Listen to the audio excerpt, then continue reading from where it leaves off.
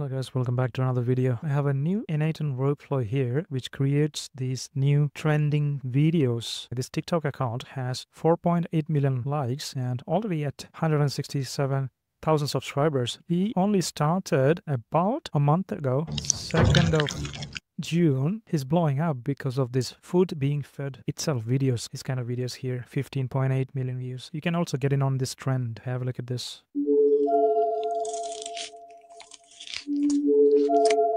And recently as well, this one was just 5 days ago and already at 1 million. So get in on this trend right now. So I have my own n8n workflow using ByteDance's C-Dance model, which is the same company as TikTok. It's pretty simple, nothing complicated. But before getting to that, let me just show you a few videos that it created. So you have the sound effects and everything. Pretty cute actually, I would say. A carrot, and I have another one I think here. Lime eating. And another one here. Pretty engaging, getting a lot of views. So I'm going to walk you through this n8n workflow. To start, you can get the workflow from my school community or just follow the video to replicate what I've done. So I have this AI food video n8n workflow here. And there's the workflow JSON. You can download it. After downloading it, what you do is go to n8n installation and create a new workflow. You have these three dots here and import from file and select that JSON and that will load the workflow. Since I have already done that, I'm just going to explain to you what the workflow is. So our workflow starts with the schedule trigger here. You can run it on a schedule or do it manually. I run it manually, but I do use schedule trigger because you can add multiple schedule nodes in a workflow. That's why I use it. You can also add a chat trigger node where you can actually chat to the AI and any kind of specific videos to be created. For now, I am just instructing it to come up with different ideas here. This AI agent node is the AI agent node here. We have a OpenAI GPT 4.1 mini model attached to it. I think that's enough. And you have a structured output parser here. So this comes with different ideas. Each idea corresponds to a 10-second segment in the final output video. So if you have two ideas here, for example, that means that it's 20-second video. In this case, it has generated 3 ideas. That means that it will create a 30-second video because each segment is 10 seconds. And we have a split out node, just splits each idea. So if you look here, it comes as one item that gets turned into 3 items. This is because you want to generate the videos for each idea in a loop. Delete that. And I have a limit node here. You don't have to have this because I'm testing. I don't want to spend a lot of credits. I want at least 2 videos to be created so I can see the stitching action if that is working properly. So that's the reason for that limit node there. I don't want to create longer videos and burn up my credits while I'm developing. I think that's enough for the demo. And you have a loop node here. If these items go through this loop one by one. The node here that submits the video generation request, that is using WaveSpeed AI. So that is this website here. You can sign up for it and you can get an API key here. And I should probably top it up. You can get the API key there. Maybe add like 2. Once you get the API key from C-Dance WaveSpeed's website, you put that API key here as bearer. This is not the best practice. Just to show you how it works, I have given it like that.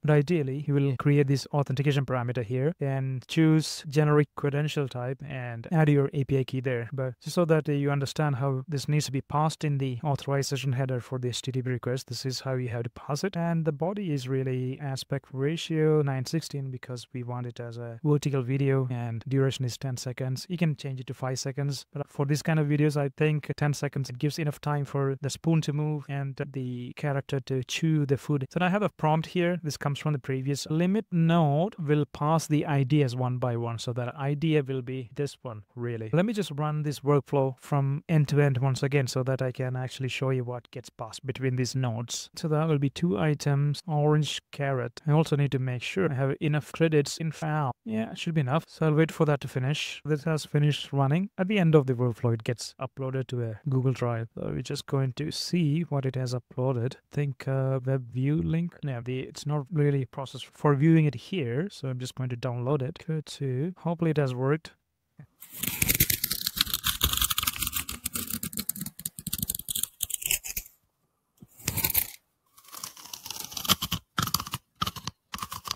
Slow, but it works. Maybe you need to change the prompts a little bit, but that is how you to it. So now that we have all the output from the workflow, we can actually see what gets passed through each node. So if I come back to this node here, Cdance video, you can see that the prompt is hyper detailed stop motion video of a bright orange carrot. That's the second one. So if I go to one, maybe I change it to the first one, slow motion animation of a sculpture in the shape of smiling chestnut. And if I smiling chestnut, and that's the first prompt there. And the idea is that one. And then I'm actually giving it a bit more restrictions here. The foot must be upright, the eyes are closed, the spoon and the hand is visible in the first frame. When mouth opens, eyes are still closed, but the face expresses joy. So I'm just appending that to every AI generated instruction that comes through. You can add more restrictions here if you want. That gets submitted to this POS URL here. What you get out of that, you get something like this, an ID and which model that you used, which is this model. You can switch this to light model if you want, like that. It is 8 cents per generation, 8 cents per 5-second video. That'll be for 10 seconds, 16 cents if you use light, but it will be 30 cents per 10-second video if you use pro. You can play around with that, see what gives you best results. I use pro, gives the best results, I think. The next note here is that we are checking that if it is finished. We are checking this variable here has an MP4 file in it. If it's not present, so if you go to the first executions here, so it has executed like 10 times. That means that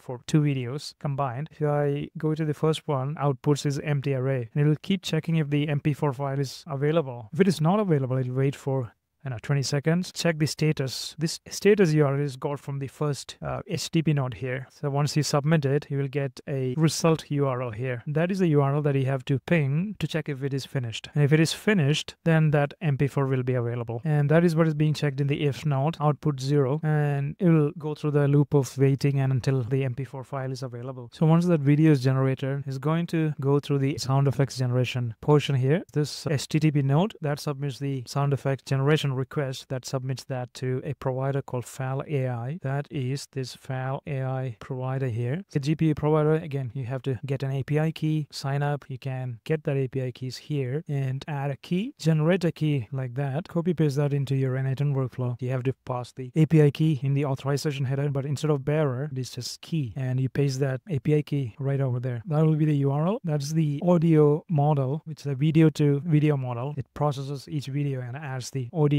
Looking at it frame by frame, it adds the audio. It's not 100% as with any other AI model. We are passing the MP4 file, which we get from the previous node, comes from here, MP4 file, output 0. So that's that. So if you have a look at that, that will get evaluated to that URL. And you have the prompt as well. And I'm just saying ASMR sound effects. And you can also add a negative prompt, which means that you cannot add singing or speech or dialogue or any vocals, trying to tell the model there. Duration is, this has to match the same duration as you give for Cdance, otherwise it will just cut the video. If it is 5 seconds, it will shorten the video. So you don't want that, so it needs to match the Cdance one. This HTTP node submits the request. Similar to WaveSpeed AI, you get a request ID and a status URL where you can ping and check the status for. That is what the next node is here, which check the SFX status. You're using the status URL. It's a get request, whereas the other one is a post request. You'll have to use the same authorization headers. Again, this is not a best practice. Best practice is to add a generic credential type and select header auth and add the same parameters there in the header. That will give you status completed when it is completed. Otherwise, it'll just go through the loop again. And if node is to check the status is completed or not. The first iteration, the false branch, the status is still in progress. The wait node here, this is actually fast. 5 seconds is enough. And in the end, we are using the response URL that you got from the very first submission request. When it's finished, if you issue another HTTP request there, you'll get the MP4 that is generated. Pass all the authorization parameters and headers. Get that video is loaded here through an HTTP request, which is just passing on the video URL from the response that you get from the previous node. So this is the last video, the second video in that, the second idea for which the video was generated. If I switch to the first one, that will be this one. It's kind of like scary actually. But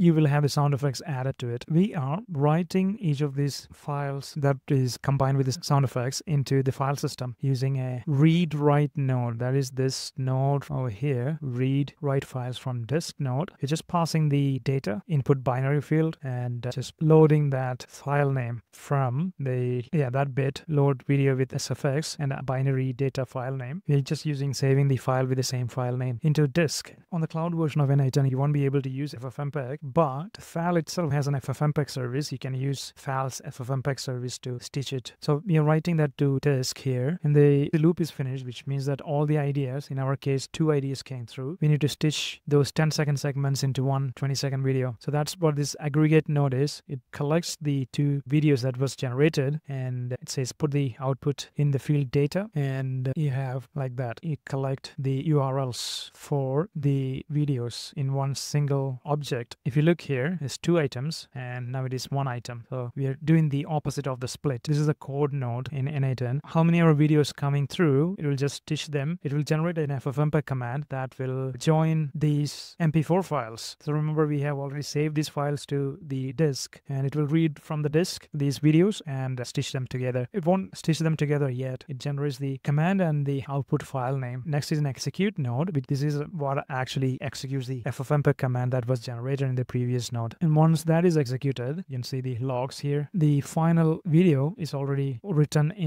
onto the disk. This needs to be read final video. So when you use the code node, it also gives you an output file name, which final stitched video will be written to. You're just using the same field to read the file. That is the final 20-second video. After that, you have an upload to Google Drive node. You have to configure this with the Google Drive account. For that, you just simply go to Google Cloud Console. I have tons of other videos where you configure this. And also in our school community, I have given the step-by-step instructions how to do this. Credentials for Google Drive account. This is an upload operation. We're using the data field, which contains the video, and using the same output file name. And I'm selecting my drive and the file saved to. So that is this cdans folder here that I'm selecting. That's where the file will be saved. And the second node is that even if you save it, it won't be accessible. So you're trying to share. We are doing a share operation. Is it similar to going to Google Drive and clicking on a file and clicking the 3 dots and enabling file sharing? I'm using the ID of the file for each file in the Google Drive. When uploader gets this ID, a unique ID, and I'm using the ID here. The role is reader, and it can be accessed by anyone with read permissions. That's what that says. And this needs to be added from here if you don't see it. If you download the template and use that, it will be already there. But if you're building from scratch, you'll need to go to add option and select it for that to appear here. And once that is done, you can actually use the web content link to download it, or web view link to web view the content on using your browser if it is prepared. So that's the video. So that concludes the workflow really. So pretty simple, getting on this trend and make use of it. If you don't want to generate duplicate ideas, create a simple memory, connect it, and then add an instruction saying do not create duplicate ideas. It must be somewhere inside this prompt. If not, just add that. So that's the entire workflow. So again, I talk about n8n workflows, different workflows in my school community. So feel free to check it out. I have different n8n automations here, not just video automations. I have lead outreach automation. I'm working on this feed, AI videos. I have like different AI templates, VO3 videos, social media agent, which just generates your authority, increases your authority on social media, stuff like that. And long form video alt generator, keyword clustering if you're into SEO and stuff like that. Pretty good place to get started with these workflows, and check it out. We have a small but growing community, and looking forward to see you inside. All the links will be in the description, so check it out, and I'll see you in the next